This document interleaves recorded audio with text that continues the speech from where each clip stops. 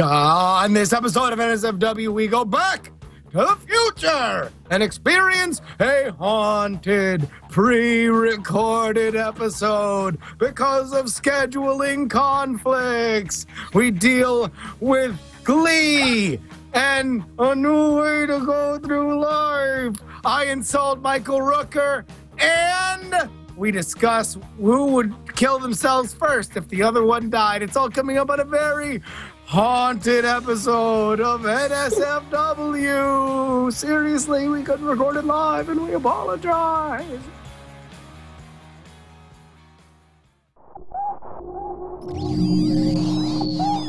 Netcasts you love. From people you trust.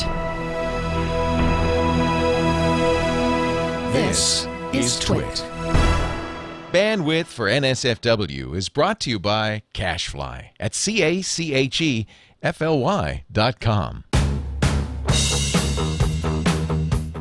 This is NSFW for October 26, 2010, episode 47, Glee, rhymes with Erminal. This episode of NSFW brought to you by Squarespace. Sign up for your free no-risk 2-week trial and keep us in business by using promo code NSFW for 10% off the lifetime of your order. And it is now go time for NSFW, the new show full of wind, the new sauce for the Webernets. We should explain that it is all of, 2 o'clock in the GD morning, right, Mr. Justin Robert Rubles the first? Absolutely. We're 15 minutes off. Welcome, everybody, to a very special edition. It's super late, and that's because we are recording this on a Thursday night, Friday morning, not a Tuesday. And this is not live. There's no chat room. We have no games to play. We have no guest. It is just By the way, as you're saying this, we're not there at the moment, but as you're saying this, I'm picturing the scrolling of the chat room already all caps saying, worst episode ever. Just as it goes no shot. No shot. But here's the reason why. It might be the worst episode ever, but it could have been no episode at all. Because Brian, the man who is right now headlining Halloween Horror Nights, is about to enter what you've described to me as the busiest stretch of time you've ever had in your professional life. Yes. Okay, so while I'm at Universal Halloween Horror Nights, we've got 4 to 6 shows per night, every night. Now, normally it's 4 nights a week. During peak times, it goes to 5 nights a week, 4 to 6 shows a night, but I do get 2 days off. Unfortunately, on those 2 days off, on Monday, I have to get up at 6 a.m. to fly out to Wisconsin for a show that night. The next morning, I have to get up at 4 a.m. in order to catch a flight to go down to Mississippi for a show on Tuesday. And then Wednesday, I get to get up at 6 a.m. to fly into Orlando, hit the airport, and drive immediately back to Universal to do 4 to 6 nights, or 4 to 6 shows a night every single night through the rest of the run. So a little bit busy. By the way, this night at Halloween Horror Nights, this week, Halloween week is the week. It is when everybody comes to play and frolic at Halloween Horror Nights, which, by the way, I've been to now 3 nights, or 4 nights technically. I've been there, and it is insane. Everybody should go, especially watching this. If you're on the fence, I don't know, maybe I should go, maybe I shouldn't. No. You sell your house, you buy a beater of a car, you drive it down, and you leave it in Orlando, and then you fly back afterwards. I have no idea why that has to be the plan, but I'm afraid you're going to have to leave your car in Orlando. Exactly. You want to know why? Because now we're running a chop shop. That was the other announcement we have, is we have parlayed all of our money into a chop shop. You know what I want to do is I want to leverage our fan base, where it's like we spend entire years building up this rabid, interested thing, and we tell them that it's like hey, here's a hilarious gag we can pull, and it turns out to be like just a masterful, full-on criminal enterprise. Maybe this would be how the Joker would really do it, right? The Joker would really have a podcast, have a rabid fan base, and it would be the same thing, dude. It would be like Joker TV, right? Like, No, and he'd be like, it'd be a hilarious thing is if everyone showed up wearing Joker masks at this event at this time, and then he freaking shoots Batman in the face, and then they're trying to find where's the Joker? But there's so many guys in Joker masks. He's like, it worked.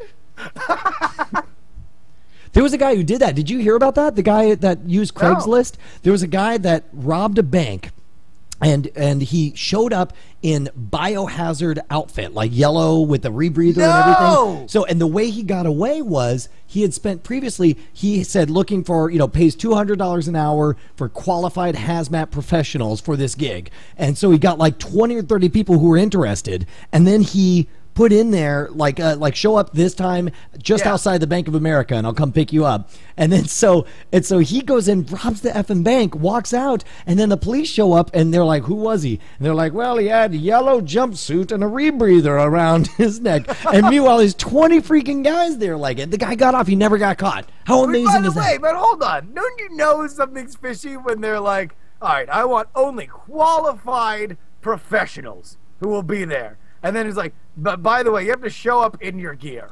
Like, can't we put it on there and like we keep it in sealed? Okay, hold on. I'm gonna look this up. I'm gonna read to you the CNET article. Bank robber.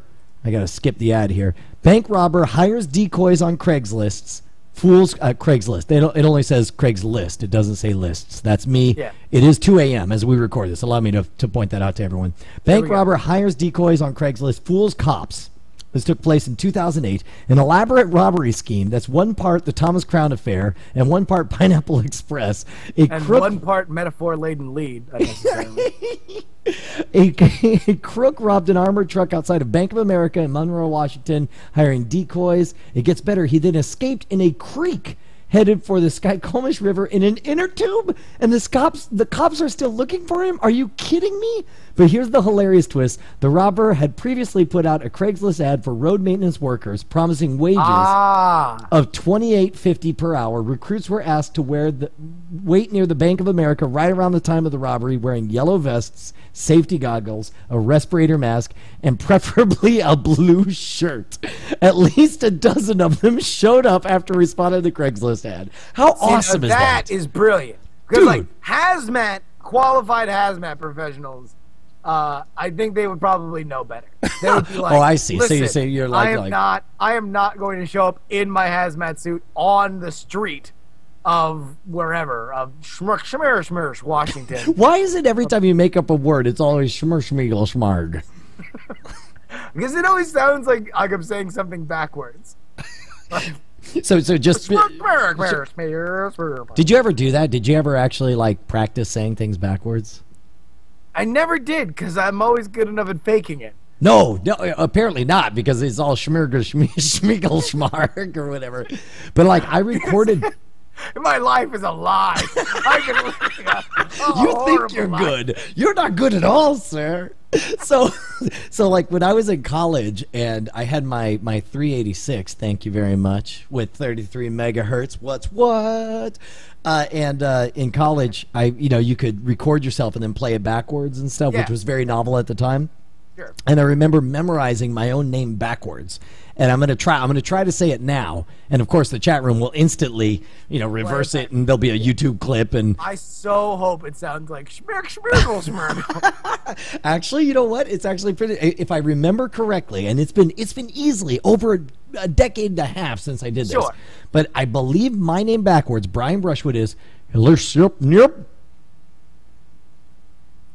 all right, that sounds terrible. That sounds like that sounds worse than Schmiegel. No, it's Lerserp. Yep. Lerserp Yerp. No, Lerserp. Yep. I mean, if you want, we could do it right now, or we could have the chat room do it. I know. I think this is. I mean, this is the best thing about this show, right? Because this is like an acoustic version. We got our fat stacks. We got we got pyrotechnics. We got midgets. On surfboards, acted out? Oh, God. Dude, I got a nun on a rig shooting a Roman candle in a child's face. With glowing eyes for no reason. Why are her eyes glowing? Bro? And that's our stage show. But right now, we're in a tiny club. We're like, this is like our Simon and Garfunkel show. We're like Guar trying to do an acoustic set. Troubled waters. That's what's happening right now. So we don't have any of our gimmicks to keep us afloat. We just got to do our thing. All right. Well, I may not put on a Jew fro wig. So you won't suddenly break into selling jubigles or any of that stuff. No, jubigles Yeah, it's like 2 weeks ago with the Juba. Yeah, no, it was a million years back. Although I tell you, my favorite part of the last episode was freaking Chad thinking that Slack John meant racist. Like, and the fact that even trying to play racist, he's like, here's a monument which you can see is black. Exactly. But the funny thing was that he had a racist inflection to it, but like he doesn't have the soul of a racist, right? Like he doesn't have those In fact, that's what we're going to put on his tombstone. He didn't have the soul of a race. That's going to be my one line at his funeral. That's going to be my eulogy. But I'll use like a nickname that like Young Chaddington. Of course, he died at 50. Young Chaddington, relatively didn't have the that's soul he's of a racist. That's when he becomes relatively young Chaddington instead of young Chaddington. Reasonably young Chatsworth McChaddington. Relatively young Chaddington didn't have the soul of the racist. He just lived in racist times. I'm just gonna didn't have the soul of a racist. ... Leave. And by leave, I mean I don't even stay for the funeral. I just get in a car and I go. And you say the word leave as you walk off. You're like, leave. Leave, I'm leaving. I'm out. Hey, I got something we can talk about. What? So, I came to see your show and help out in whatever way I could. Because, I don't know, for me, I know when I show up at Halloween Horror Nights and I get in to help with the show, like, I don't want to be the guy who just calls in a favor and says, hey, man, I'm up here, especially because I know I'm going to be up there several times, and, like, doesn't do anything. Right. Like, my natural instinct is to try and kick in and help. Right, which you do, no lie. Yes, and I tried. But it has led to a very interesting conundrum. Go on. With the rest of your conundrum? Staff. A dragon conundrum with the rest of your staff. Because I showed up for one day, and I was like there every show. I was like devising sales strategies with Chad. I was working with all the... You know what? My impression of you for the first half of the night was a lot of this. A lot of you are waving your hands over here and you're pointing at this and you're like, you need to do this, you need to do that. That was the first half. The second half of the night was a lot of this. All right, no. Stop it. That's incorrect, because I did not drink at all. The first, no, you're right. No, I did not drink at all. You were all hand waving and helpfulness. All hand waving, and I was out there. I was talking with the people that because you're on stage. Your job is to keep the product fresh, right, and consistent. Like that's another thing. They want every show to be the same as or close. I mean, they're selling. If they're going to say come and see Brian Brushwood do blank, they want him to do blank, and so it's got to be a consistent product. Absolutely, you got to keep it fresh and consistent, like fish. Right? You know what? My job was to be smelly and rot on the dock. No, that's the thing. When you feel yourself getting smelly, you bring another one of you. This metaphor is getting very weird. You bring another one of you out there to put out. Right. And then you take the smelly, decaying parts of me and you sell them at a discount to somebody who will deep fry them immediately and sell them as mashed up parts of my show. And that's how we get Brian chips. Anyway, so I come there, and I'll tell you, this is something that you deal with on Scam School a lot, that we underestimate how important it is to walk into a situation and portray authority, right? We like do? If you and me? Well, society. Yes. Like you can get away with in a lot general, yes. if you just walk in and act like you're running things. Yes. It is amazing what happened. The social engineering, when you walk in and act like you belong, act like you're in charge, act like you have a role, people respond. Absolutely. To it. So I walk on to your set, and I am, I feel as by myself, I am an extension of you and Chad. That you guys are people that I know, that we all have common goals. I just want to help make them happen. Yes. So I'm helping with the attendance stuff. I'm out there hustling, doing my shuck and jive on the streets of Halloween Horror Nights. Come see the Brian Brushwood show. Ever see a weirdo with spiky hair? You have? Well, have you seen him put a nail in his eye? What? Dude, you seen that too? You know what? That's exactly my sale. I got walking people and I'm like, dude, you want to see somebody get a nail stuck in his eye? And then, wait for it, have it pop out the other eye? Dude, right there. Gates. Right over there. And then you freaking blow disease all over them. You lean over and you just blah. And by the way, I'm leaning over into their child's face. They have a child. They're 2-year-old in the stroller. You lean over and just go blah. So here's the deal. The next night, I am helping you with your family. Bonnie's there. Your family's there. My extended family. I will only say this. I am not on the stage, right? I'm not involved with the staff. No, right. I am out amongst the park helping you with You are doing element. me a personal favor because my extended family, my cousins, who are all very proud of me and all very excited, and the way they show that they're proud and excited is by showing up completely smashed to all of my performances. Yes. Well, and for whatever that is, I have a few beers while I'm out with your family, and then I come back, and as I am a friend of the show, I want to talk to Chad about how the sales have been going, if the ideas that we had have been panning out. But I'm behind the scenes. Even though you're doing other stuff, you're doing me a personal favor. But the moment you walk on the grounds, you want to help out with the sales and attendance and all that stuff. So you're chipping in, yeah. Absolutely. But all of this, which is all justifiable, right, is confusing to your staff because they don't quite know who I am and why I have such authority. And why you're backstage offering suggestions and barking orders with the beer in your hand. That's the part that really confuses them. Because that's verboten. Apparently, as a Universal employee, you cannot be drinking. That is correct. That is backstage. correct. Yes. They can't be drinking on premises at all. No, right. no. But you are a vendor. You could theoretically, Chad could theoretically, but you don't want to. You know, it's not a good precedent. I'm gonna state for the record that Bizarre Magic Inc. encourages none of its employees, including its founder and CEO, drinking while on Universal property. Absolutely. So that is, but that is a decision that you get to make. Yes, apparently.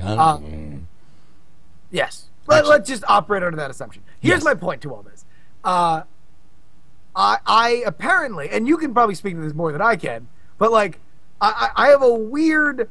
I don't think anybody really knows where to place me on the hierarchy. You have a mythic stature among everybody working the Menace and Malice show. They don't know what to make of you. They know. Like, it's if you ever want to throw somebody for a loop, and I don't care how famous or not famous or what the heck you do, if you want to suddenly look important to somebody while you're at the bar, get a buddy of yours, right? Say you're talking to a girl or whatever, and have your buddy walk up, and then just say, "Oh, I'm so sorry. This is my co-host, Justin Robert Young." There we go. You drop that word co-host, and their brain writes this mythic backstory, like co-host for what? And then you're like, oh well, it's just a little, it's a little thing. We have a podcast called Between the Sheets, where we rate the latest women that we've had sex with, or whatever. But the point is, hello and welcome Between the Sheets. I'm Brian Brushwood. I'm Justin Robert Young. And you just got in bed with both of us. You want to start hosting Between the Sheets? Between the Sheets.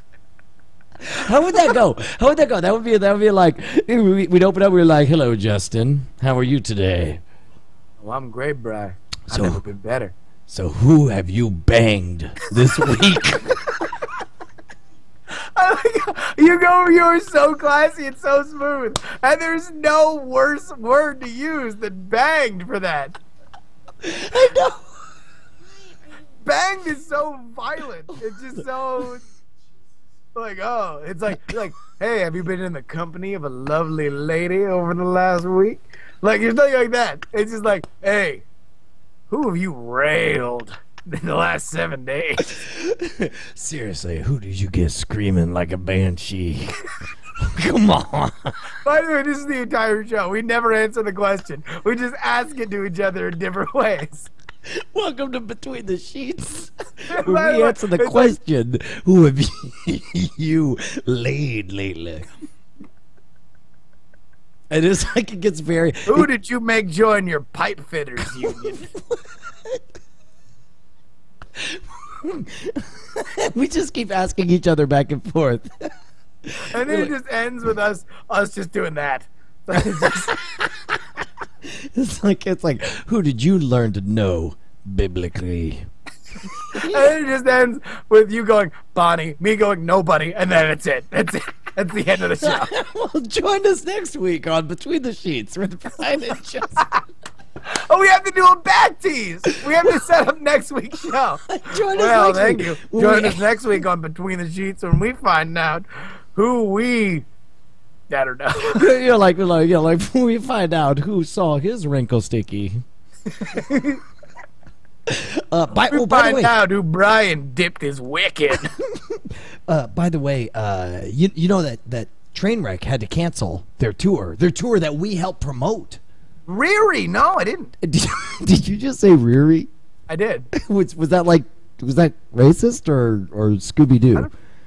I'll go racist. Sure. Like if I have the choice between racist or Scooby Doo, I'm always going racist. Always go racist. By the way, I would love to know if there's one situation in life where you could legitimately offer, will that be racist or Scooby-Doo? maybe we'll open a restaurant where we have two seating sections. Hello and welcome to our new episode of Racist or Scooby Doo. I'm Justin Robert Young. That sounds like a bit we would do on this show. We offer a line. Okay, here's what we do. We take a line out of context. Maybe it's a line spoken by like Hitler or David Duke or some founder of the KKK. Or maybe it's a line from Scooby-Doo. And we're like, we read the line, we're like, racist or Scooby-Doo? No, it's gonna be or Scooby-Doo. So wait, all right, but like, do we make it have the Scooby? Do we like switch a Hitler quote into the Scooby like vernacular? Yeah, no, whatever it is, it has to be That spoken. would be really easy to tell if it's like German words or like the retarded Scooby-Doo way of thinking.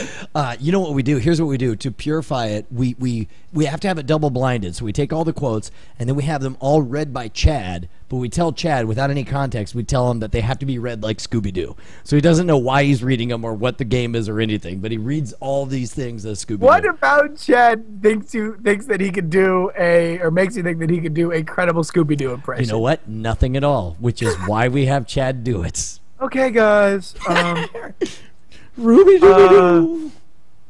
We need to eliminate the vermin of Berlin. Ruby Dooby Doo. Ruby Dooby Doo? I don't know. Is that Ruby Dooby Doo? Wait, how did we get here again? What were we were talking about? We were talking We about. are doing a Smodcast tribute. Look. But there was something we were talking about before. We were talking about the racist or Scooby Doo. Between the sheets. Yeah, it was after Between the Sheets. It doesn't matter. It doesn't matter. We got nothing. Oh, I don't know. We were talking about how I was drinking behind the scenes, and apparently, all I'll say is that when I was behind the scenes of your show tonight, and by the way, this is how weird this show is that I just spent 2 days hanging out with Brian, and then I had to drive back down to South Florida so I could talk to him on the record. For 3 hours. Yeah, no lie. Like, it's like, oh, and then that night we'll do that. And you're like, that would be a great idea that we're not going to do. Instead, I'll drive 3 hours south, and at 2 a.m., we'll decide to start recording a podcast over Skype between the two of us to be played a week later. It's brilliant, right? There we go. This could not be going better. right, yeah, look, so look, when all I was behind the scenes of your show, Erica, who is incredibly running your show. I mean, Yeah, you no, guys have she's such a tight a operation. wizard. She's a damn genius, yeah. And I don't know whether it was as a joke or from just covering her bases or some point in between. During your team meeting, at the end of it, she just turned the floor over to me. Oh, that was So that's your mythic stature, right? Nobody knows what to make of you. Nobody knows. They're like, well, maybe I think people whether I'm like maybe this high-powered producer that's coming to double check, tighten things up. She finishes up the meeting and she's like, well, that's it for our notes. Justin? And I don't know. Like I think I'm sure it's a joke, but maybe there's an element of like, would it hurt? No, just go ahead. Say what you need to say. I'm telling you, dude, that's the magic of the word co-host, because it lets people write their own back history and project whatever they want onto it. If you want to get laid tonight, go out and introduce someone to your co-host. Oh, for a little show you do. You don't have to, it doesn't matter what the show is. Because then you're humble, right? You know what? Wait, hold on. Well, I mean, you can, if you want to, if you could steal our Between the Sheets. That's the only, that's public domain. You can be between the sheets. Yeah. No, that's art. No, does that make you sound gay, though? If you do the intro and you're like, I'm Justin and I'm Brian and we're between the sheets. I don't know that that's how. Does that make it sound like we're banging each other? A little bit. A little bit. Is that too Actually, gay? the only thing that would be worse would be like, I'm Brian, I'm Justin, and we are having sex. Together. With each other. With each other. All right. No, that's definitely too gay. That line is way too gay. Oh, man. It's so weird to be without any of our trappings. You know, we don't have the soundboard. You can't hit the too gay sounder or any of that stuff. You know what? It's not all that weird, though, because this is how we spend so much of, like, the goings on of getting the show together. No, okay. Right? And by the way, I wish, you know what we should do is we should sell like an ultra diamond platinum membership for NSFW where you get to listen in on every private phone call the two of us have. So we just call one of those like where we have like a Ustream or something set up where it just never call buzzes each other everybody privately again. We only call each other where the Diamond Club can listen because no lie, if you guys heard half the bits we've rejected, I mean, it's like you would either love us or hate us. But it's like if there's ever been a question about whether or not Brian and Justin were meant to do NSFW, it was settled today when we realized that as long as there was one person who will listen to the two of us, I swear to God, we were. And by the way, who is Potter. being paid to stand in one position? They Who's couldn't being leave. paid to sit there and Captive put up audience with whoever says what. We go to Harry Potter Islands of Adventure, and we go to get butterbeer. We spend 20 minutes doing an impromptu NSFW show for one freaking person who's just waiting patiently for us to stop. By the way, I knocked over. That's how passionate I was. I knocked over when I did this. I like no. This is like in Zelda when like we just it went goes underground from day to night. So like the sun is just set, and now we're gonna be in night mode, and then in so 6 hours it's gonna rise again. I very slowly have to do this. Okay, no. So yeah, we were in the Three Broomsticks, and she was just standing there, and we just had the idea of how many people have to come in each day and do the like, oh, we are but two humble muggles who need a parched, clear our parched throats with a butterbeer.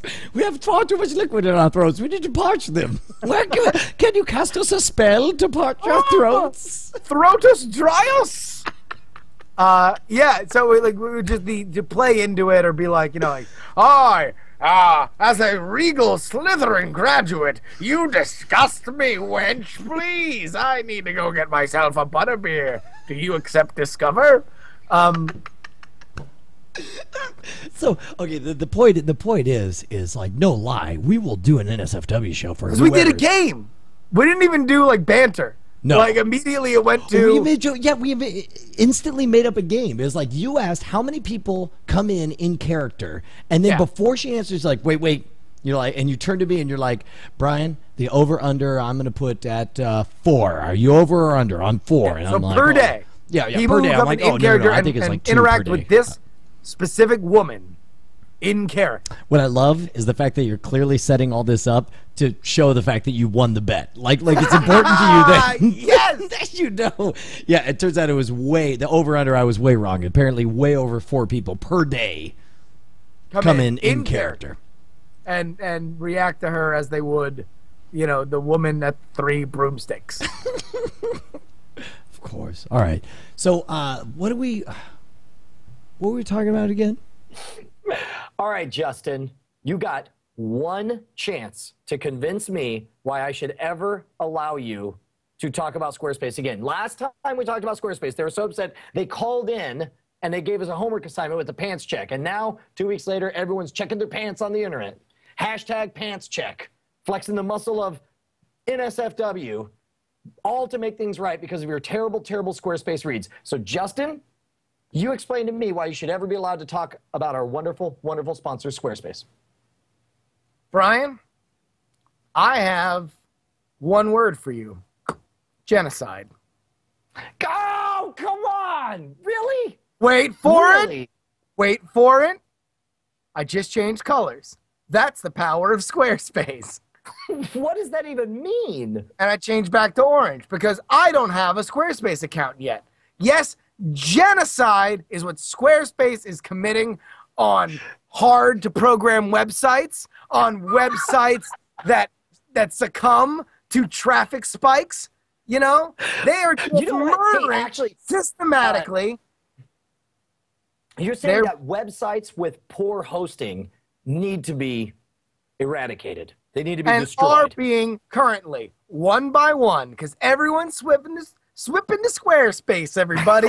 They make up their own words. They're that advanced. So listen to this. No lie, one of our fans of the show, Nate Prouty, I went on a bender right before I took my nap. I belted off like 8 or 10 little travel tips that have come up on the road, like battle-tested travel tip number 695. You know, here's how you sneak 2 liquids past Didn't notice TSA. that. I totally didn't notice that dominating my Twitter feed today.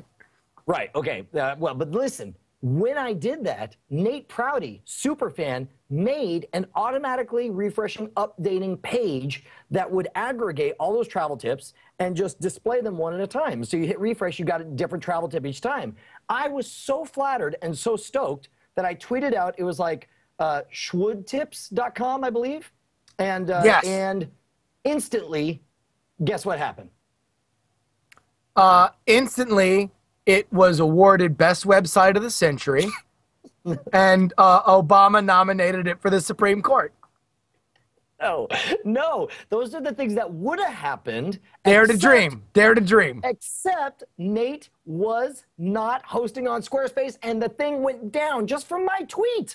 Oh my God, really? It crashed? I didn't have that big of an army, and it crashed. It totally, and it died. And if he had done it on Squarespace, it would never have had that problem, because anything hosted on Squarespace, their servers can handle the traffic. It's distributed. If you get dug, if it explodes overnight, if you're the next YouTube, you're covered. It happens automatically. Yes. Best part is also super easy. It would have been prettier too. I mean, no offense, Nate, I'm really flattered you put that together, but he thinks your website looked like garbage. Like it looked like a hot pile of cat garbage that a cat piled up in a living room and then lit on fire with his cat paws. I'm just going to say, Nate, that it probably would have looked way better on Squarespace because okay, by the way, awesome just built-in templates. While we're recording this, it crashed again. They tried to go check it out as we're talking about it, and it crashed again. Folks, this wouldn't have happened on Squarespace because they're committing genocide against bad servers even as we speak. I really hate how uncomfortable you make me feel during these reads. Listen, you know what I think? You know what I think your problem is not what I say. It's how confident I look while saying it. You know what? Maybe it is. And maybe it's because you understand the power of Squarespace. Here's the thing. If you don't use Squarespace, it's unstoppable. For a free 2-week trial. Never be don't stopped. even ask for a credit card. Don't even ask for a credit card. You just sign up, you give an email, all of a sudden you're live online. It's yourword.squarespace.com. Right .com as well. .com now available any minute now. But the point is templates look amazing, super easy to update, and you can even update from your iPhone. Head on over, and when you do sign up, if you want 10% off the lifetime of your order, and most importantly, to keep little reads like this afloat in the ether, then you got to use promo code NSFW. That's NSFW. Not only does that keep us in business, it gets you 10% off the lifetime of the order. People are using it. People are using the code, and people are noticing, which is why I gave Justin this last chance to ever do a read, and he used the G word. I was going to say the J word, but that's not the J word. That too. It's actually, that's my stripper name, Jenny Side. All right. That's actually what I go as.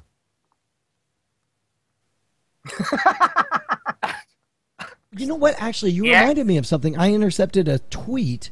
Here's the thing. Like, I follow people for random reasons. Yeah. And in this case, there's a chick, Deidre, at one of the universities up in Erie, Pennsylvania, that I followed, because it's like, hey, I'm following you. Why don't you follow me? And I'm like, sure, I'll follow you. You were nice enough to book me at your college. But then it's like, man, now I'm following a girl who's in college and who has very different interests from somebody like me. Yes. But she retweeted something from the one of the actresses on Glee about apparently there was a controversy. Did you read about this with the controversy about the super sexy Glee photo shoot? Yes. Oh no, in GQ. So they have Leah Michelle, who plays the main chick, and then the hot blonde one who was pregnant last season. Yes. And they're all sexied up. And I guess for the Leah Michelle character, because Diana Agron is her name. Yes. Diana Agron. Okay, so here's the thing, and this is what's great about Twitter is through social pressure, I find myself finding myself. I follow people who I would never follow in real life, and I wouldn't even listen to them. Deidre, I love you. I would follow and listen to everything you say. So shut up, Deidre. No. Brian says. But Shut your filthy But mouth. as a result, I find myself clicking on links I never would have. It's like the gene pool. The reason the gene pool works is this diversity. People who you think shouldn't be breed, and as a result, there's stuff that's get injected to the gene pool that turns out to be really useful and that you don't expect, Yes. right? And in this case, I ended up clicking on an article from Glee star Diana Agron addresses the GQ photo shoot controversy, right? Now, Yes. first of all, we're talking about a woman who looks like this. She's 24 years old, Bang. plays a kid who just had another kid who had Yes. a kid, right? One of the things that really impressed me was what she posted on her blog. Now, apparently, I guess the criticism is what? That it was too sexy and that my 8-year-old watches Glee? Yeah, and there were some shots that I can understand why they're getting flack. Like The I don't full-on think that beaver it's shot? necessarily- That didn't go over so hot? The beeve shot, yeah. The beeve? The leave it to beaver shot. 1059, the beeve. The beeve. Yeah, there's one of Leah Michelle specifically where she's like on a locker room, kind of bench, but it's like knees are apart, and you can just see kind of some panty action. What? Yeah. So look at it, Where are Brian. these You can, pictures? as the father of two girls, you can tell me whether or not you would appreciate them if they were fans of Glee, as I'm sure they would be if they were a little older. No, all right. Well, here's the thing about Glee. Anyone who lets a kid watch Glee is freaking high, because Glee is clearly meant as a dark comedy. Well, but kids like Glee. Kids love Glee. I mean, 12. Kids go Glee. How you like it when it's on you, sucker? Go ahead. Oh my God! Kids love it. Girls aged 10 to 18 probably love it the most. Well, that is unfortunate, because the best parts of Glee are the fact that it is a super dark comedy about Yes. evil people doing evil things to each other. That's why I watch Glee. Right. Although And I will say it has not been as good since the end of the first. Well, that's half. why I stopped watching Glee, is because Yeah. they stopped with the evil. Once Yeah. I stopped seeing the evil with the sugar candy coating, that M&M turd, I lost interest in it. Yes. It's gotten more evil, but it's still the plot. Well, I Anyway. can't. Like, there were 3 So episodes no, in take a row. a look at that Leah Michelle photo. I want your snap judgment on it. Too sexy for I don't know, my 8-year-old, my 12-year-old, my 16-year-old. Probably. Well, no, I'm sure. Yeah, can you find those photos though? I don't know. Oh, Click on those links at the top. okay. in Oh the my article. goodness. Hang on. I just clearly found. Or just Google You're talking Leah about Michelle this GQ. little boy right there, right? There we go. Right. That's the one I was talking about. All right. Well, so that's happening, right? So, wait. do you think inappropriate or not? Yeah. Well, I mean, it depends. It's like if Glee was It's show. a men's magazine. Right. Okay. Let's say Glee was a show on HBO Okay. with no expectation of being popular among 12-year-olds, right? Okay. And it was the exact same show. Nothing was different about it. It still had the same snarky humor, and then Sure. wrapped up in a poppy candy coating. And then they showed this. I'm like, I don't see anything wrong with it. What about you? Oh, I don't know. I mean, and I don't think it's a problem now. But I understand where when they run those photos, where they have to be willing to accept the fact that they're going to get flack for it. Right. That photo in specific. The other one, I really Okay. didn't. Well, here's It's, what I wanted to say about this, right? So, reading this article, I was really impressed with what this chick, and again, I've already forgotten her name again. Diana Argon. Right, exactly. Diana Agron, not Argon. Yes. She's not a noble gas. Thank you very much. She is. I'll tell you what. I would like to make a really witty periodic tables joke here, so just write your own. So imagine I made some kind of joke about the noble gases. Okay. So here's what she wrote in her blog, and I think this is really great.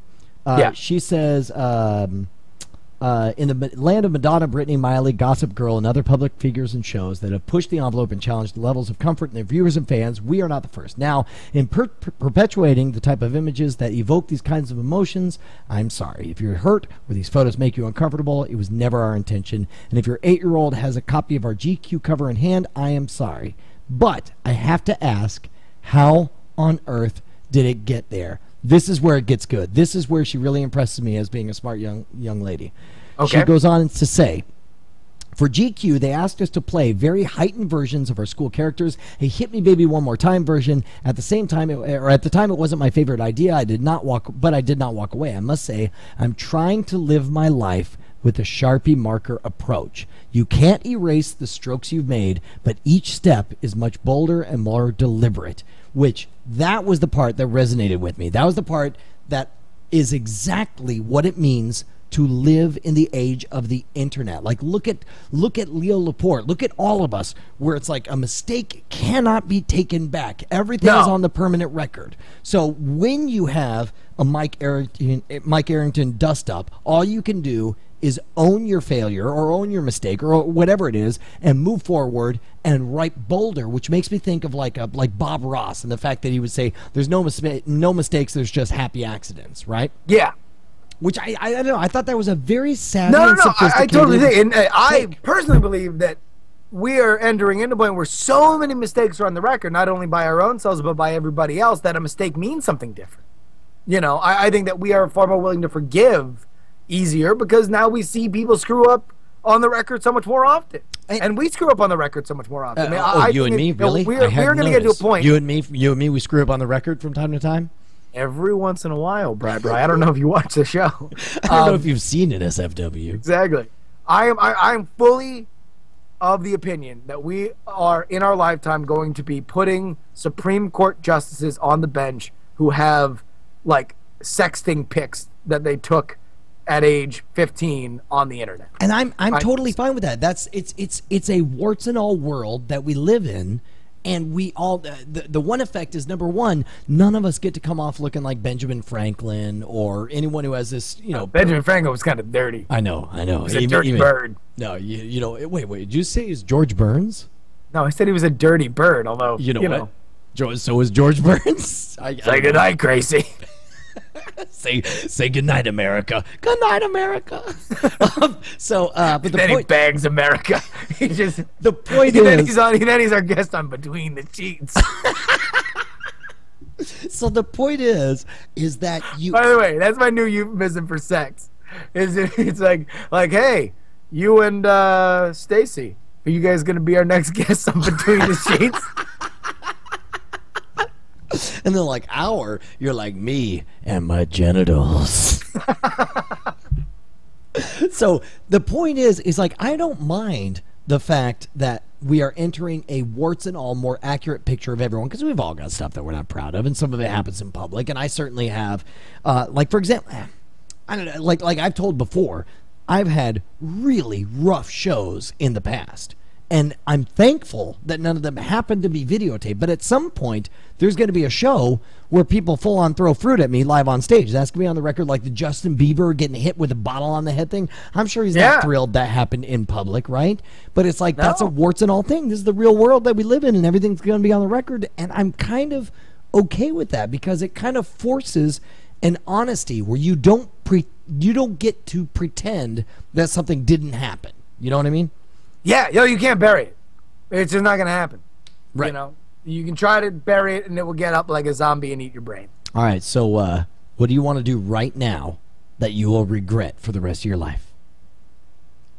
It's a new bit we're doing on NSFW called. By the way, and I was thinking about this. What? Like, when you were talking about, like, if we offered like the triple diamond platinum package. Yes, that's where we confess to you. Because we talk a fair amount. Like, we have not gotten to the point as creative partners where we actually hate each other. No, but I look forward to that day where I can't stand you anymore, and we're just too wrapped up in success, and we have to deal with each other, even though secretly I'd rather stab my eyes out than look at your face for one more second. Or I'm just like, oh, shut up.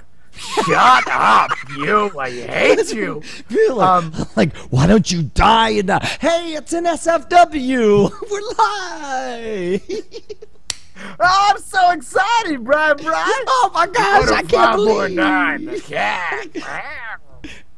Which, by the way, we have to. If my indication, if the prehistory of all the local morning radio DJs before us is any indication, at some point we will grow to hate each other, and I'm glad we haven't gotten there yet. We're also going to be on coke at some point. We're also going to have a three-way with two overweight women, and possibly offend. Wait, each of us? We each get our own heavies three-way? Well, actually, one of us has a three-way with two overweight women, and the other one has like an indecent exposure incident that happens.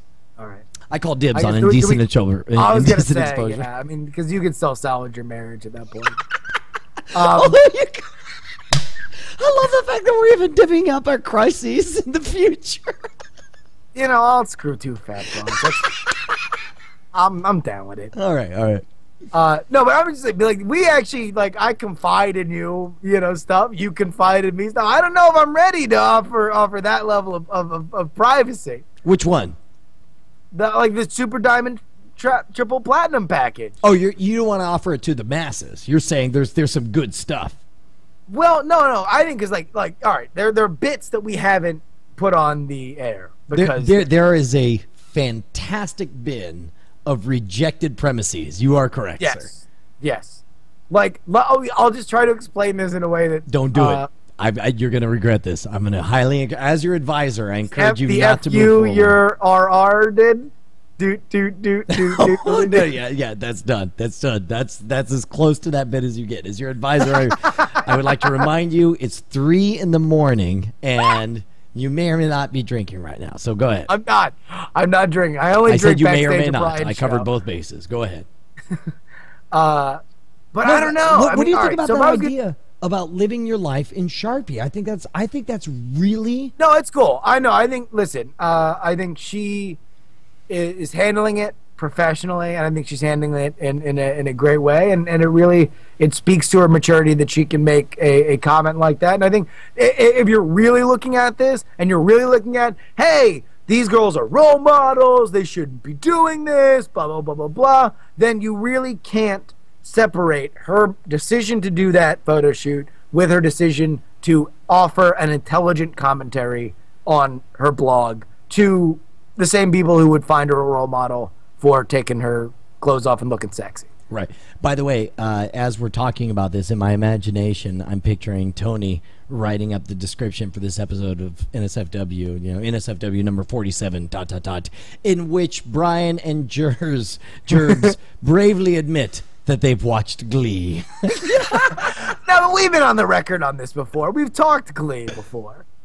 What else are you watching? You watching anything else? You're crazy about the Mad Men, but I can't get all the way in. Love Mad Men just ended. Rubicon just ended, and I loved Rubicon. I thought Rubicon was awesome, and I really, really, really dug this season of Mad Men, including the finale, which I was underwhelmed by initially, but as I've wrapped my head around it, day after day after day, it's just so many great little subtle literary kind of things about the character, where his character went, Don Draper's character went throughout the year. However, I will say far and away, I have one show on my radar. And I bet I know what it is, because that's what I want to talk about. Walking Dead. Yes. That's it. Okay. So my question, that was going to be my next question. That's the whole reason I brought up TV, is because I wanted to know, do you think that the fact that we had Michael Rooker on NSFW is going to color/corrupt our enjoyment of Walking Dead? Will it suddenly become an entire game of, I know that guy, he was on our show? I don't think so, because I was such a Rooker fan to begin with that, like, I would be like, Rooker, oh my god, even though he was on our show. I think, like, now the only difference is that now I have his email and I can be like, You were so awesome on Walking Dead. Do me a favor, please don't do that. Please don't type, because I can totally see where this goes. It's like you are overwhelmed with passion and you want to express it to Michael Rooker. So you sit down, you're like, Michael, I know that we've had a professional relationship over NSFW, but I just have to tell you, you were absolutely fabulous. I truly believe the zombies were eating you at that time. You want to know what? Is like how when I said it, I was like, I thought you were going to criticize me for being too fanboy, but you apparently want to criticize me for being too erudite. Yes, you will, because you won't get all fanboy. You'll do the opposite in your email. You're like, just wanted to let you know. Dearest Mr. Rooker, 'tis I, Justin R. Young. You might remember it from our latest correspondence on my broadcast NSFW with my compatriot Brian Thunder Brushwood. You're like, cheerio, best wishes, yours truly, Justin Robert Rubels the first. I just had to say I was so overcome with joy when I saw you upon my flickering tube into the Walking Dead pilot. Your animated pictures truly inspired the finest of revelry and respect. Wait a minute, why is that a problem? Where are we in a situation where it would embarrass you if I was very polite? I sent a politely worded praise email to Michael Rooker. Because it would be so over the top, dude. It's just like, he reads through that stuff, man. He's just like, you're clearly. But no, I'm not. What if I really think he's awesome? Which I'm sure I will, because he's awesome, and I'm so excited about that show. And I just say, like, hey, man, I watched the show. It's so good. I'm so excited. I hope you don't die this episode or next episode. I challenge you to have the gonads to say, okay, you're pretty good. You know what you should have done? Okay, wait a minute. So that's fine? That's where we want to go? We want to go I'm just saying, look, like, anyone can be respectful and toe the line, but it takes a special kind of guy to ruin a relationship in order to offer his thoughts of how he could have done it better. And that's what I'd like to see from you, sir. What do you think? All right, so I write an email that's like, Rooks. Jerps. Watch your Walking Dead episode. And then I have a video of me going, just a video link, an animated GIF of me going, it's an animated GIF of you going. But by the way, it's already been made. The GIF has already been made of me going, and just looping over and over and over again, and I just put that in there. And what do you think Rooker's reaction is? You're Rooker. You open up that email. What's your reaction? I'm Michael Rooker. I'm just like, you're Rooker. I lean back and I assume he's got like an assistant named Smelves, which is a very weird name for someone to have. Is that a given name or is that his nickname for him? It's you know what? He apparently had a given name, but over the ages, for reasons nobody knows, his name has become Smelves, right? But he now works for Michael Rooker. Yeah, he's a very sallow-faced individual. He looks like he was carved out of wax. And then he just and Rooker sees this email. Rooker and Smelves. No. Yeah, Rooker. He just leans back and he was like, Smelves, add Justin Robert Rung to the list. And you only survive because of that mispronunciation. Like somehow he adds an R on your name, and then meanwhile, but it's like Terminator, where like all of a sudden there's like a killing spree of Justin Robert Rung. Exactly. And then meanwhile, like you're going on like, hey man, me and Rooks, we're real with each other, man. We don't hide secrets. I told him exactly what I thought. And meanwhile, like because he knows you're gonna die, he actually writes you back saying, okay, I truly appreciate your feedback, and I encourage you to continue to tell me what you'd like to see in future episodes. All right, but then he's killing the wrong person. And by the way, the Lord knows how he hasn't corrected this error when he sees Justin Robert Young emailing him week after week. He's not a details guy. Michael Rooker in this scenario he's getting things done. And it's Smelves who doesn't realize the error. Gotcha. Okay, so from that encouragement, I email him on episode 2, and I'm like, Mike, it's JRY. Watch your second episode. Animated GIF of you like like that. Yeah, and that's it. then what does he do? Does he keep encouraging me, knowing that I'm going to die an even more painful What death? he does is he assumes that Smells is already orchestrating like a pre-written plan they have that involves keeping you alive for torture purposes. Like, Do you think this they is have a all- code? Like, is he like, work up at number 3? Yeah, no. Whereas like Smells, like he assumes by the Smells. fact that you're still alive, he doesn't bother to talk to Smells. Smells is doing his own thing, right? Okay. So it's like he assumes by the fact that you're alive that Smells has already poisoned your second cousin and has like captured and raped your best friend in 3rd grade, right? So it's just like it's a Wow, wet. they really work a large spiral. Let me tell you, Rook does not play around. Rook puts.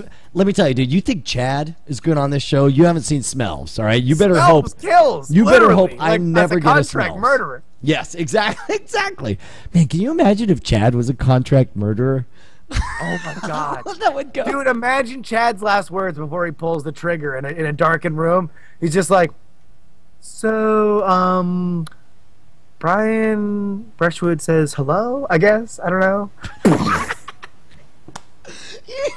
He said, and it turns out he's like killing Smells for some reason. No, I contact you. Yes, I get the yes. word that Justin Robert Rungs are dying. I call you. You talk to Chad, and you're like, Chad, I need you to off Smells. And he's like, that Smells? Rooker Smells? And you're like, yeah. And he's like, you want me to make the fake blood first? That's the way it would be. He would immediately ask, well, do you want it to be a kind of a bloody affair, or do you just want me to poison him or stab him in the face? Because the thing is, if you stab him in the face, that's going to attract a lot more media attention than a poisoning. But you don't get your message across with the poisoning. Why are you laughing so hard? Is that because I nailed it? You nailed it! Only because I don't even know if he does it, but the idea of like my tick for the Chad impression was ending with the I don't knows, and your tick for the Chad impression was ending the last sentence through clenched teeth. I don't know. It's like, because if we die, this is great, dude. I'm gonna start ending everything with clenched teeth. When it's like, I dare you. Next time you go to a restaurant, I want you to every time. Wait, why do you keep giving me this terrible advice? No. Why would I insult this my is you, Evan. No, this is a friend great Michael game. Rooker? This is gonna be a great game. Okay, I dare you to go to a restaurant, and Yeah. every single interaction you have with the waitstaff has to end in clenched teeth. You can say whatever you want. So it's like, so it's like, well, I'm at a restaurant, and you walk All up. right, and, hi, welcome to Bennigan's. Would you like to try our salmon? you know what? I would love to know more about the salmon, but for right now, I'm really hungry. Do you think you can get me a Diet Coke? I think you would seem like you had a stroke. No. Okay, so that's the first interaction. That's gonna, but then where does All it go right. to the next level? Yeah, Of so course, sir. Of course, sir. Let me go get it. Great. Beep, beep, beep, beep, beep. All right, and I got a Diet Here's your Coke. Coke. All right, Hi, awesome. sir. Here's your Coke. You have any more questions on the salmon? No. Not gonna go with the salmon. I love the blackened chicken fajitas, but I would love it if I could get those without any bell peppers. See, I think the more you master this technique, the longer you can go through clenched teeth. Like, I feel like you should get to the point where you're only saying 2 words, and then the So rest by the of end, it is by the clenched end of the teeth. night, and you win if they never once comment on it. So And by the way, I feel like this technique is so successful that we're in our lifetime going to see a president who operates under this strategy. he's just like he's like Like, my fellow Americans. no. He has to go like, my fellow Americans, I've seen the state of our union, and it is strong. No. It's got to be like you can get away with the clenched teeth as long as you're asking a question. See, like again, like it's dessert okay. time, right? So go ahead. All right, sorry, what are we doing? Dessert. Oh, okay. We had a lovely dessert tray. Our key lime pie is fab. Oh my God, I would love to have key lime pie. Key lime pie. I would like to have pie. Do you have any pie? Pie on you, server! pie on you. No, but it's like I'd love to have key lime pie, but you know what? It's a little bit fattening. That's not a question. Do you think you could get me maybe some Death by Chocolate? Oh my God, you're not to that level where you can say death by chocolate because you definitely sounded retarded on that one. Well, but I'm saying with training you can make it happen. Chocolate. So how do you rank? Like there has to be like different levels of Jedi masters in the ability to speak with clenched teeth. Do you count number of syllables or number of complete sentences spoken between clenched teeth? No, I would say it is judged on two levels alone: words spoken. And seriousness or importance of the topic. Like, let's say Dr. Justin Robert Young comes out and says, I have some very sobering news. Are you kidding? Seems as if Are you kidding? your mother might not make it. Have you settled her last will and testament? That is the worst. You would have failed at that. There's no way they let you get away with that. It's got to be. No, but you have to come with confidence. No. That would be black belt. I can't do it right now. You cannot but do there it is with there is a time That's and a place. If you want to get away with talking between clenched teeth, you can't be confident because then it's just like, have you swallowed your last will and testament? That's no good. What you got to do instead, you're like, listen, the test came back. I don't want to say how it came out, but I do want to know. Have you settled your last will and testament? That's so flippant. I don't want to tell you how it goes. Like he's holding back a dirty joke. The dirty joke is, it rhymes with Erminal.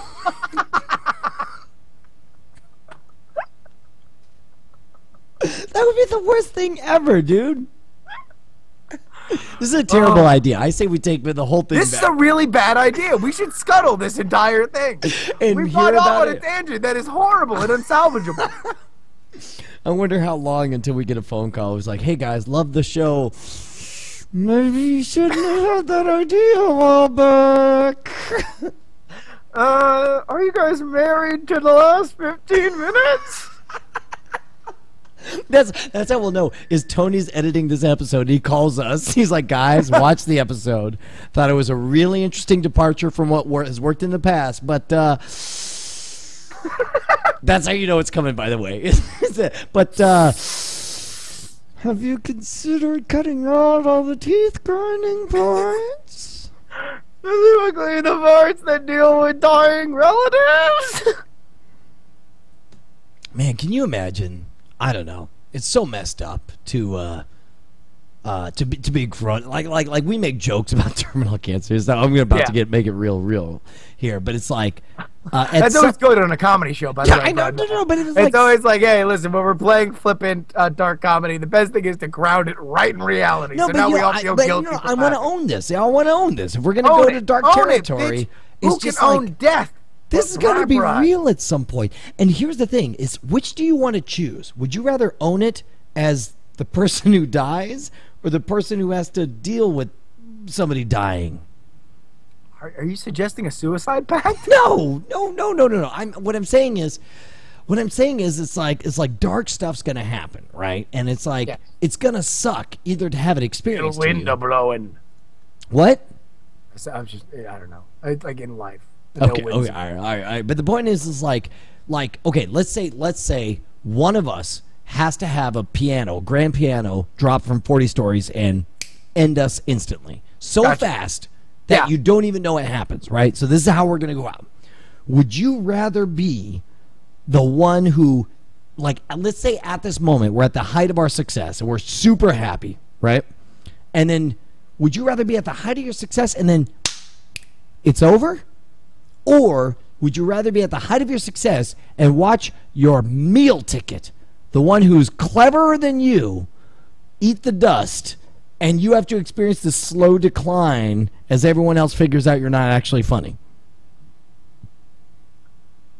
Where you're bitter, you're showing up to Dragon Con thinking people owe you something? Did I just break your brain? I would rather I'd rather live. Even though it just gets progressively worse for you in this scenario. Yeah. I would rather trade off, even if it's a slow decline, I'd rather trade off that, that peak You would rather be than like die. Yeah. You'd rather spend a lifetime of hearing how much funnier Brian was than you for the rest of your life as your self-confidence shatters and project after project fails. But I can always kill myself. No, but, Right? but then you're choosing Or to am I kill cursed? Or You know if you what? die, does that put a gypsy-cursed? You know what? Actually, as I die, I live long enough to be like, Justin, remember that conversation we had at 3 a.m. that night? It's real. It's totally true. it's totally true. And then this green mist comes out of my fingers and goes up your nose, and you're like, ah. And I can never die now. Well, I mean, you can't die. You will live a long and fruitless life. How about that? Like, you now know for a I fact. can't kill myself, though. Well, you can, but then you No, know. because that takes all the teeth out of it. Because, like, if the choice is either No. test, see whether I can survive this, or I'll kill No, myself. look. In this scenario, Brian died a hero defending the sidewalk from an attack from a piano. Sure. But you will die a coward for killing yourself because you got bored. It's fine. Who cares? I'll be dead. What? I'll be dead. Who No, cares? you wouldn't. You don't even care about your legacy? You wouldn't think about that? No, I mean, I care about my legacy in terms of what I can do for it now when I'm working. But, like, if I murk myself, well, whatever. What is murk? When you say murk, what does that mean? Kill. I understand that part, but, like, where did that come from? MERC? MERC, yeah. Like I always mercenary? thought of it like a mercenary, like you're gonna murk somebody. And then I always liked. That sounds like such a word you would make my, up. My Like good murk. friend from college, Sean Brucher, always had the expression self-murk to refer to suicide. Like if I ever self-murk, make sure that you get my. That's like a true professional mercenary who's like the teletype goes. It's like we got our next target. It's me. He hunts himself. He freaking like he gears up. He goes. He has an inner like score. Yeah, exactly. And he's painting his face. He's like, my target's gonna be more deadly than any we've ever decided we've ever worked against. He's But as he has good a as team? me. And he actually walks into the mirror and has a dialogue with himself. He's like, you thought I'd never catch you, did you? I got to admit, I never thought you'd catch me. Well, guess what? You're finally going down. Well, if it had to be anyone, it should have been you. That's right. Now, you want to do it yourself or you want me to do it? I want you to do it. Well, maybe I want you to do it. Maybe it gets all bizarre from there. Good. Now, I'd watch that one-man show. You would not watch that one-man show. You just didn't watch that one-man show. You I'd watch your say- last I'd 4 say seconds. I was back. going, and then I just wouldn't show up. All right. All right, real quick. All right, to just to flip the thing. All right, so let's say I die, Okay. and it is clearly revealed that I've been carrying you on the show. You've been carrying my child. Yes, and now do you want to die, or do you want to live a life where people are like, wow, you used to be really, really funny on these shows? Maybe I'm in a different position because I've got the wife and the kids, and I definitely want to take care. You'd have to make it a pretty dark scenario for me to want to give up on it because, like, even if my professional career totally went in the crap for podcasting or broadcasting in general, right? Yeah. At least I'd still be able to work my live shows. No, so we'd have to write it it's- in like it's seeped its way into your life. So show, too. so if it You're not getting booked at all. not getting booked at all. No. Can I at least make money at a Walmart to feed my family? I mean, you can get a job, but it's really demeaning. And by the way, we became famous enough that now you get a lot of, hey, you were that guy. Oh, dude, that's dark. That's Yeah, dark. So you get a lot of that. dude, I'll tell you, the shortcut is like when you got a family to provide for. Yeah, dude, I'll put up with all that stuff. I'll live with that forever. Mainly because I don't know. I tell you where it gets dark is like if you tell me I could only make $10,000 a year, like I also break my leg, and then I can only. And by the way, like the guy who's in the ambulance is like, oh, whatever. like you killed Justin, so your legs should shatter as well. So like 'Cause all now our fans, there's also all a our fans conspiracy think theory I that killed me. you. Yeah. I'm sorry, and I can't say that it's not because I wrote that in my will. Okay, That so Brian is probably gonna kill me. okay, so what you're saying is the scenario is you die, and the fact that you die completely ruins any chance of success I have in the podcasting or broadcast market. Yeah, absolutely. It also corrupts my ability to get booked for live performances to where Yeah. I only can work entry-level jobs. Like I'm a Walmart greeter, basically, right? Yes, you're not even on the red. Right, and like fully 1/3 of the people walking in say, "Holy crap, are you that guy who might have killed Justin?" No. It's not a third. Although you get a lot more glances than you do people talking to you. Yeah. But at least twice a week, because that way you're dreading it more than it is actually happening. Okay, and I'm assuming, I don't know. Let's say, I mean, I could work. Okay, so I live like 50 more years, and in that time, I can never make more than $10,000 a year. But at least I'm providing for my family. Also, by the way, at school, the kids are telling your daughters that like you killed your way more talented partner, and they really start to lose respect for you. You have a lot of you're conversations. evil. You, sir, are evil, and this discussion is over. How about that? You like that? Oh, come You on! like You're the one who that? brought this up. Dude, that is so. I tell you, here's where it breaks down. If you're Why saying you kill Justin, Daddy? if you're saying that part of the scenario is that I lose the respect of my own family and children, then I'd rather get crushed by a piano than that. It's like I would work forever and put up with any stuff internally, but it would be because I'm trying to take care of the family the whole time. And then you take that away and like forget it, I'm done. So just because maybe like they grow out of it. though. Are you trying? Oh my God, you're trying to encourage me to stay alive. Nah, screw you, sir. We already agreed. I'm taking the piano, and you can limp on and kill yourself 20 years later because you're a chicken. No, I wouldn't though. I mean, You I just just said think you having would. that You just option said you would. invalidates having that option invalidates the challenge. Because I could just die. All right, so Now what do I'm we, saying the gypsy curse. That's where we need to take that scenario. with the is now- smell, I got to learn how to make green smoke come out of my fingers so that when I do actually die, like I'm in the area and it's like I freaking get hit by a train or whatever because I was doing a dare to dance on the train before it came over, and then it's like I called Justin, and just to like mess with you before I die, I'm like, Justin, remember that conversation? And like green smoke comes out. No. Are you? And gonna, then like at the end, like I'm like I inhale it and I'm like, no, get out, I don't want the gypsy curse. And then like I'm talking to Bonnie and I'm like, listen, this is really awkward to bring up, but I think right before Brian died, he put a gypsy curse on me, so I can't kill myself and I have to live in perpetual agony. And then she's like, wait, how did he do that? And I'm like, well, he had green smoke come out of his fingers and I inhaled it and I didn't want to, and we talked about this before. And then she's like, oh no, he was just really into eating pistachios. He may have passed gas right before he died. That's what happened. Because Bonnie's gonna she's gonna be in on the club, man. She'll be like, listen, sweetheart, if Justin ever comes to you talking about green gas, you just say that's what he did. You just agree with whatever bizarre scenario. No, she just goes all like Stephen King. She's like, Fina. Thinner.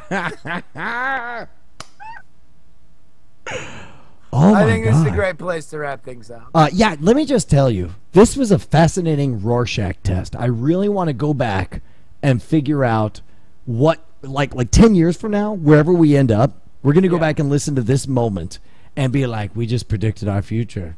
Brian got hit by that piano, and Justin fell in love with the chick from Glee. All right. Wait, how did Wait, that this work is a in a terrible scenario where I have outcome the for this gypsy whole curse? thing. All right, forget Is it the gypsy curse where I can't die and I bang the hot blonde chick Yeah, from but Glee? you know what? She freaking tortures you and she mocks you. While she's having sex, she's just like, "Oh, you were so great with Brian Brushwood."